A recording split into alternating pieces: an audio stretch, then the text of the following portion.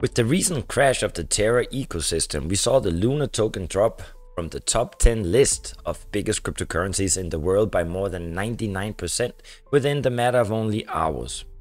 Also, Luna's stablecoin, the UST, which was supposed to be always pegged and worth $1, also faced similar fate. The consequence of this crash will, according to my humble opinion, lead to more regulation within the cryptocurrency space. Now, of course, all this in the name of protecting you and I. I think now is the time to talk about the future of money. That is, the central bank digital currency. The CBDC is going to be centralized, regulated, permissioned, censored, programmable, and 100% traceable and trackable. But before we start, I want to welcome you to Crypto Never Sleeps. And in case you're new to this channel, well then please hit like, smash subscribe so that you can be notified every time we upload new videos. My name is Nico Harachi and I'm the host of Crypto Never Sleeps. And if there's one thing I love, it is to be independent. You see, I believe there are two things in this world worth fighting for. The first one is freedom of speech. The second is financial freedom. And also, since our early youth, most of us, we have been taught that achieving financial freedom will allow us to be truly independent. Now, for me, financial freedom means having enough money to do whatever I please. Quit my job, travel around the world full time, focus on my hobbies like my little YouTube channel here, and subsequently stay home and play with my kids. Whatever brings me or you joy. You see, you should control your money instead of letting money control you. Money is only supposed to be a tool human beings can use to positively influence their own destiny and the destiny of your kids. Unfortunately though, there's never been a time in history where we the people have had so little power or control over our own money. Central banks, government regulations, and a controlling financial system means that most people exist in a system that's not controlled by them, a system that they have almost no power to change or influence. A system that so clearly favors those at the top or the people behind the curtain or the elite, call them as you like. But what if I was to tell you that this is going to get even worse?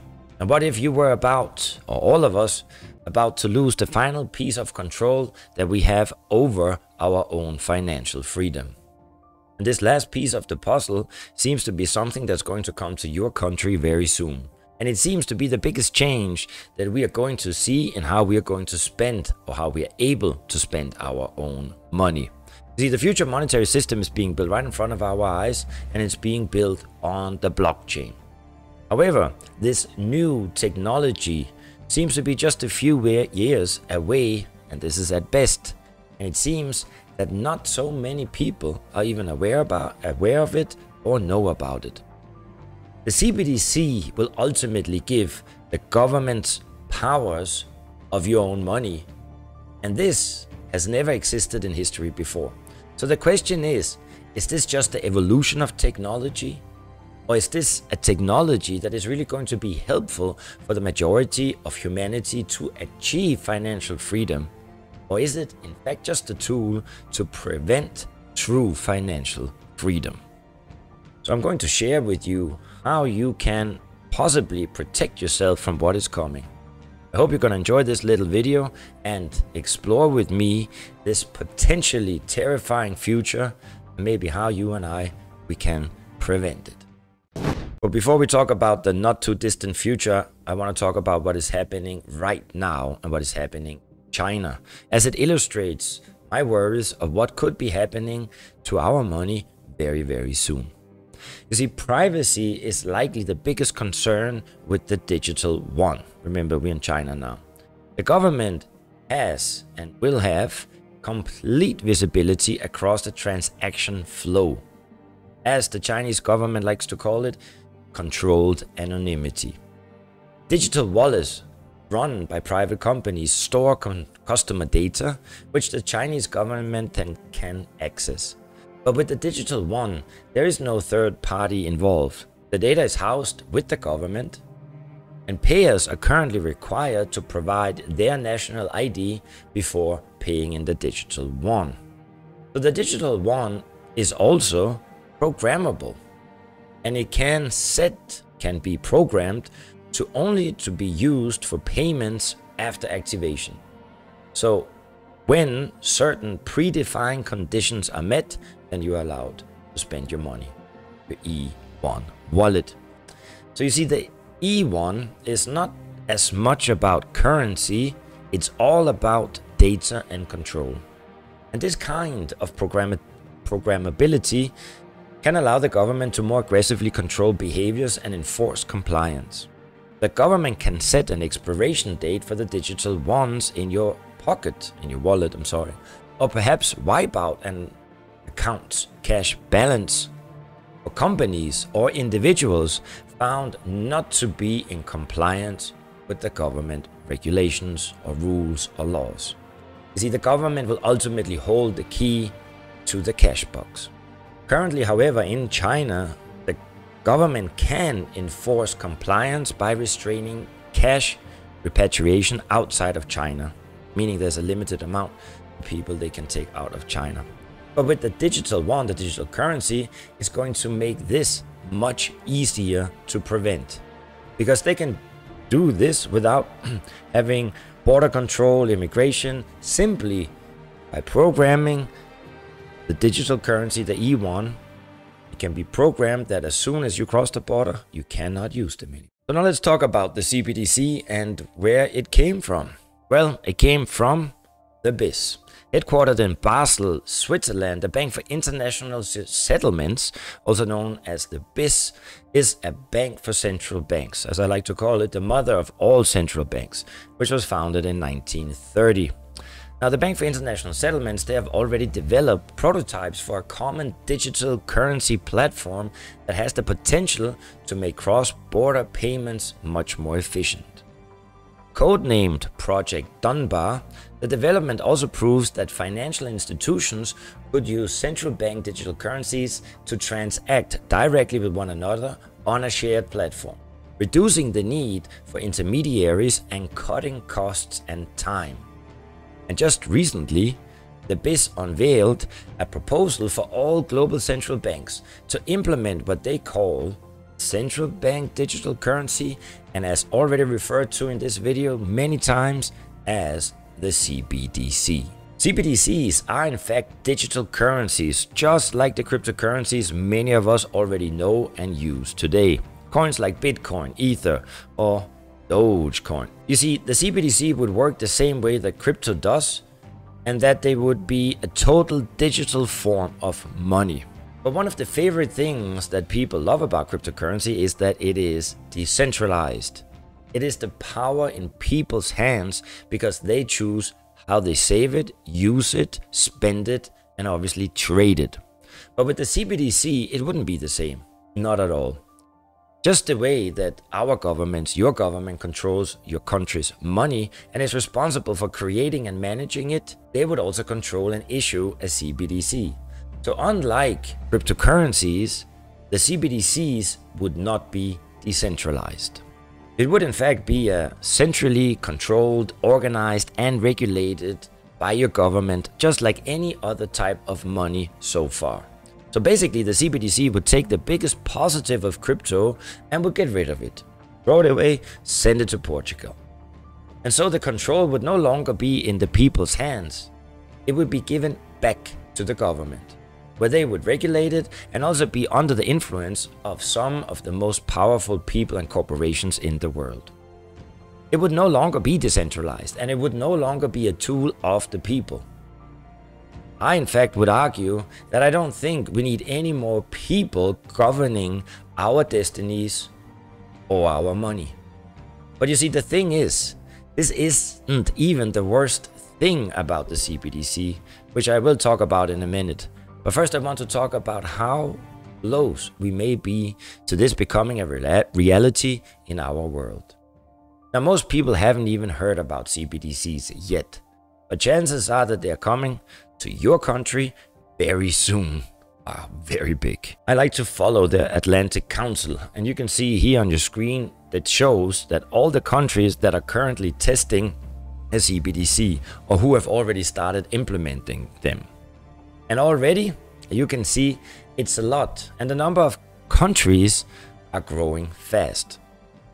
Now, when Mr. August, the managing director from the Bank for International Settlements, and Sister Kristalina from the IMF managing director announced their proposals to create CBDCs in countries such as the UK, US, Germany, and many other countries around the world, they used really beautiful words in order to describe this new kind of monetary system. Words like safety, security, privacy, and inclusion. So when you listen and look at sweet sleepy Mr. August and sweet Sister Kristalina, I mean, you think they are promoting the evolution of technology, something good, right? So we should all welcome the CBDCs with open arms. However, there is a word that's often linked to CBDCs that not many people seem to want to talk about. And it's a word that would grant governments permissions to do things with money they've previously not been able to do. And that word is programmable. Programming your money. You see, a CBDC would be programmable, meaning that just like a piece of software, the government would be able to put restrictions on it with digital rules, and this would give them an immense amount of financial power over you. Power that, I will say, is a little bit terrifying. So let me show how this could potentially play out and provide you with a few hypothetically examples in order to illustrate my point. Now, believe it or not, but in times of economic hardship, just like we are experiencing now, your government doesn't want you to save money. They want you to spend it, because when you spend money, it stimulates the economy and it makes money flow. So what if they could force you to spend your money? Think about that for a minute, because I'm living in Ukraine and I have experienced this already. As we saw the new COVID vaccines being implemented, it was already in an app, in a wallet, where each individual resident in Ukraine would be paid around $30 in worth of the local currency. But they will only be able to spend that money on designated shops. Now, I do not know if they had a time period that they had to spend it within, but certainly they could control where the money was spent. So after this example, with a CBDC, that would be possible. Your government will program your money to expire, meaning you would have a time limit to spend it. If it's not spent within a given time frame, for example within 30 days, the money in your account would simply just disappear. Obviously, you wouldn't want your money to expire or disappear, right? So because of this expiration date, you would go out and you would spend it instead of keeping it as worthless. Basically, you're being forced to take the action your government wants you to take. So with a CBDC, it doesn't matter if you decided that you want to save your money or not, because that decision would already be in the hands of the government. The idea of expiring money isn't actually hypothetical.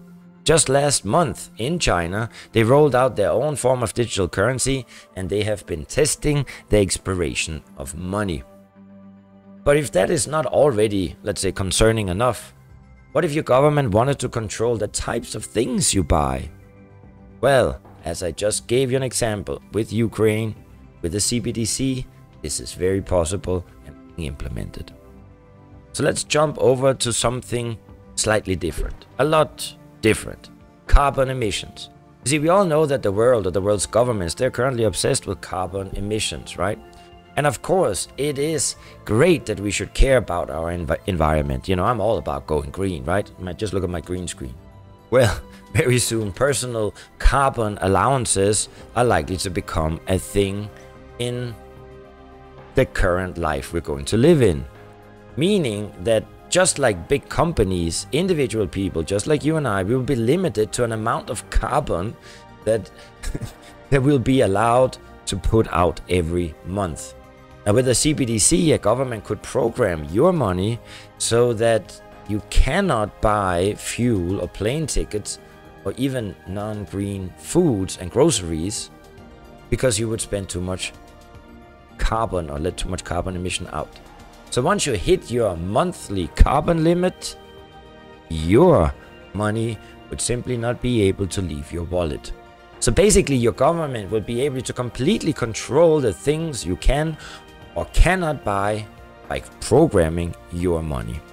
Now apart from carbon, I am sure that our government would have a whole bunch of reasons as to how and why they would be able to control your spending habits. In the end of the day, they are only protecting you and me.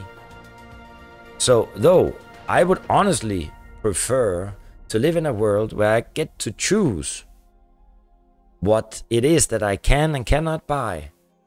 And when I choose to do so, I do not need some government body looking over my shoulder.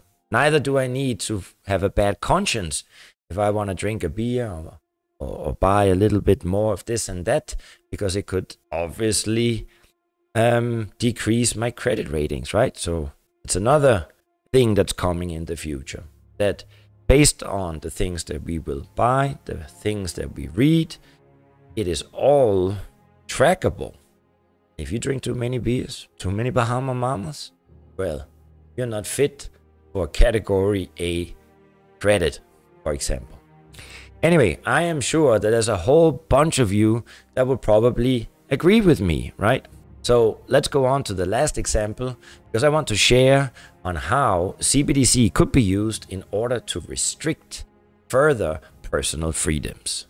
You see, earlier in this video, I didn't just use China as some abstract example. I actually believe that China's rules may be coming to the rest of the world.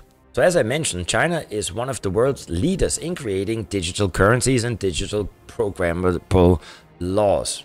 But they're also a world leader already in censorship and punishing their citizens for stepping outside the lines. We're talking about freedom of speech. In China, saying negative things about the government or taking part in protests can already result in a citizen's rights being taken away.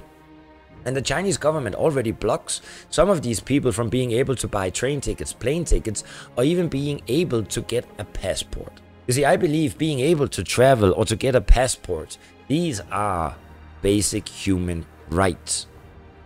But with the CBDC, your government would have the power to restrict you from these basic things. And this is happening in China today.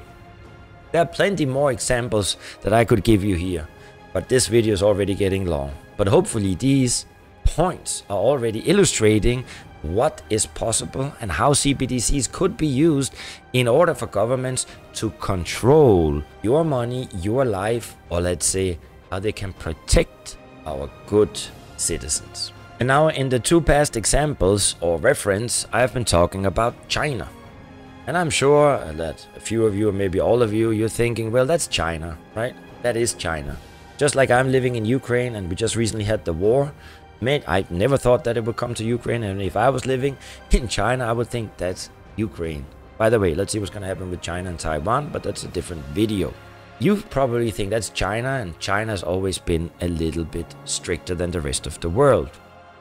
Well, I think it's going to happen across the globe. And of course, I'm not going to have such financial restrictions at my doorstep, right? Well, you better think again. So let's go to a Western example. Canada, right? The truck drivers. And in Canada, I think we had the Prime Minister, and they're already spoken about removing travel privileges and driver's licenses from people who have been taking part in the protests. And also, the Canadian government already limiting people from being able to access their own money. People who are disagreeing with their government. And not only that, but just a few years ago, the Canadian government also said, or the Prime Minister, that he admires China's leadership. And this is pretty serious, isn't it? So we're seeing same, but different. So as you can see, this is the stuff that is already happening in the West. So how much longer until it's going to get worse?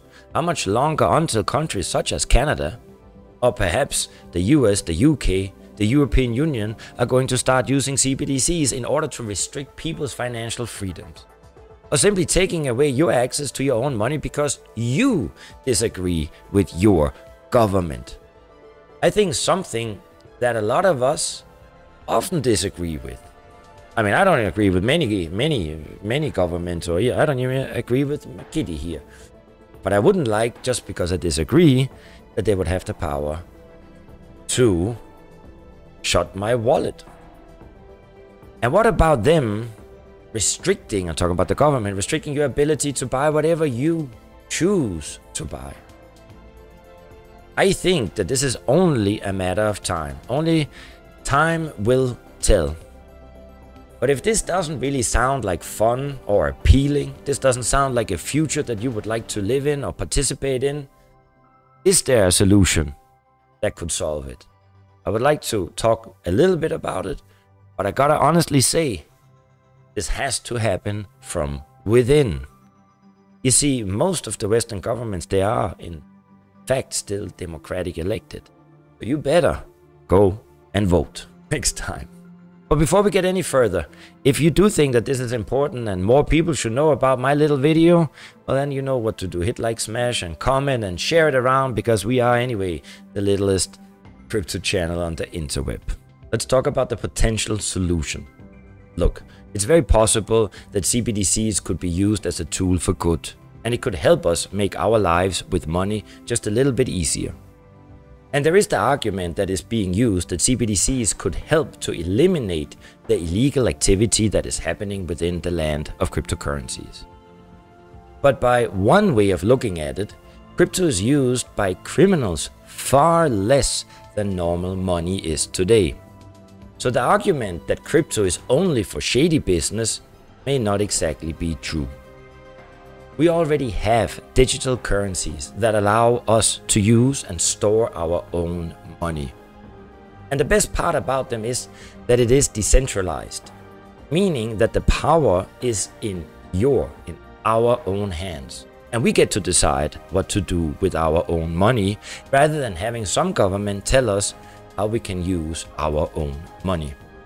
So it seems that we already have a solution for a secure, safe and inclusive way of using money to date.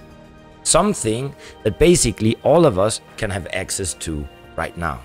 So when I think about it in this way, I can't help but to think that the only reason why governments want to have CBDCs is so that they could have extra power and control over our money and subsequently over our lives. And potentially to shape our future the way that they want to shape our future / their future. So to me, there is one very simple solution. When inevitably the CBDC will come to your country or a country near you, and the government starts promoting it as a beautiful tool that we should all use and that we should all appreciate, don't just simply refuse to use it, but concentrate on ways that are already existing on how you can store and use your own money. It is going to be a transition, so until it is fully implemented, you could use cash or existing forms of electronic banking, or maybe also explore the possibilities of crypto so more people adopt this. In short, a vote with your wallet, a vote with a kind of money that still allows you to have the power in your own hands, instead of handing it over to people, organizations, corporations that already have enough power. Sometimes I know it can feel like we don't have any power above or over our own future. And it feels like we're stuck in a system where we have zero control over the outcome. However, I do feel that when we come together, we have so much more power than they lead us to believe. We need to use that power and make decisions in our daily life that will guide us towards a beautiful future that we deserve and that our children deserve. A future that will benefit all of us and not the one that benefits them.